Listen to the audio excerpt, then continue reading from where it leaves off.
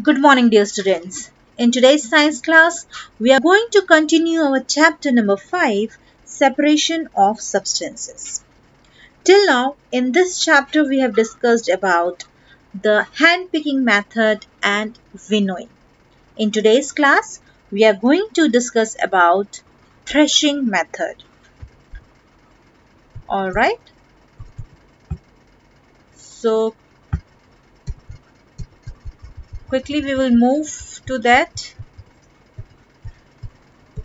Alright. So what do you mean by threshing? Threshing means beating the stalks on a hard object, and that is called a threshing. So in your rural areas or in villages, you must have seen the farmers what they do when they have to separate the grains from the stalks. What they do, they just make its bundle. They make the bundle of grains and they beat it hardly on a hard substance so that the grains can separate out from the stalks.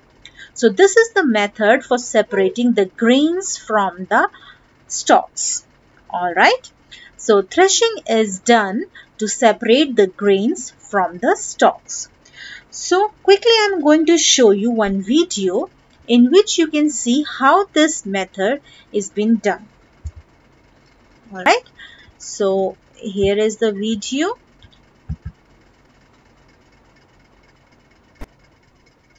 Here in this video you can see one farmer is beating hard these grains.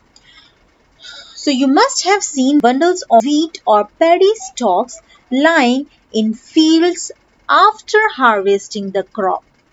Stalks are dried in the sun before the grain is separated from them. Each stalk has many grain seeds attached to it. Imagine the number of grain seeds in hundreds of bundles of stalk lying in the field. How does the farmer separate grain seeds from those bundles of stalks? One may pluck mangoes or guavas from the trees, but grain seeds are much smaller than mangoes or guavas.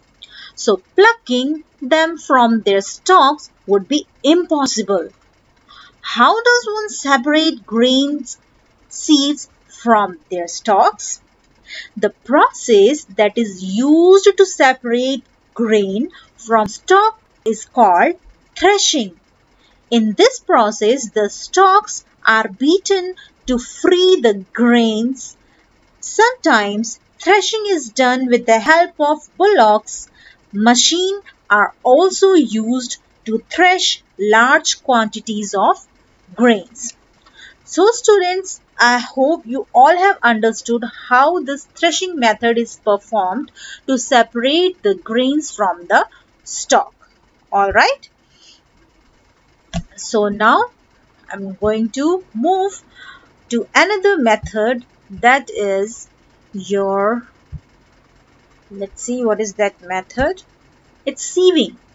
Alright, so here sieving method is used to separate particles of different size with the help of sieve is called sieving.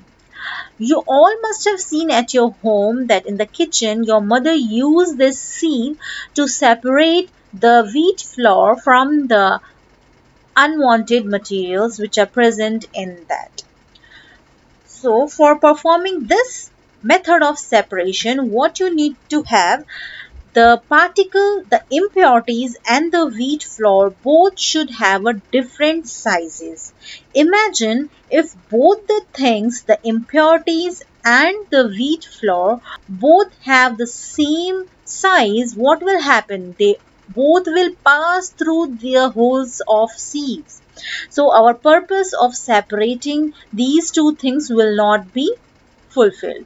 So it is very important that the thing which we have to separate from a mixture should have a different size. Either it should have a bigger size or smaller size. Then only we can separate this mixture. Alright. Next method is your magnetic separation. The magnetic separation method is very simple. In this method, we use magnet to separate only those materials which has a magnetic property. Alright, using a magnet to separate magnetic materials from non-magnetic is called magnetic separation. Here in this picture you can see sulfur and iron fillings. Here with the help of marker I will show you. Here you can see the sulfur and here is the iron filling. So what we are going to do, we are going to mix both the things in this bowl over here, and now we are going to rotate this magnet. So what will happen, as the moment the magnet will come close to this mixture, the iron fillings which are present here will quickly attach to this magnet. So what will happen, the magnet will, the iron will get separated from this sulfur. Alright.